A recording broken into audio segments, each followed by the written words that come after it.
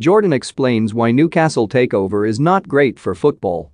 Former Crystal Palace owner Simon Jordan has suggested that Newcastle United's proposed takeover does not mark a great day for football. It was first reported on Wednesday that the discussed takeover of the Magpies from a Saudi Arabia-based consortium was back on. This came as Saudi Arabia settled their dispute with beIN Sports. In doing so, this removed some of the barriers that initially blocked the takeover from happening. The takeover is expected to be confirmed this week, even though Amnesty International have appealed to the Premier League to obstruct it. Steve Bruce is suspected to follow Mike Ashley out of Newcastle United. The Magpies boss is reportedly aware of his fate should the takeover go through. Jordan has been speaking on the proposals with TalkSport. He suggests that even if this news pleases Newcastle fans, it does not mark a great day for football. Earlier this week I said it was deader than a dead thing from dead land. So I look completely wrong, and I am wrong.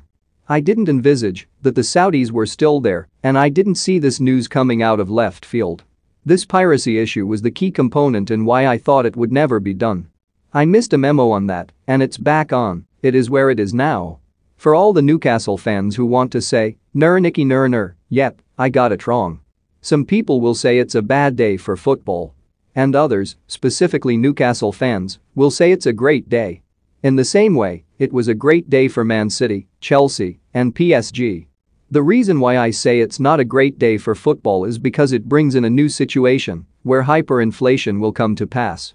Newcastle will come in with owners who have £320 billion. Now they come in with a business in relatively decent nick. Ashley hasn't run it at a loss for years. They've got 3 years now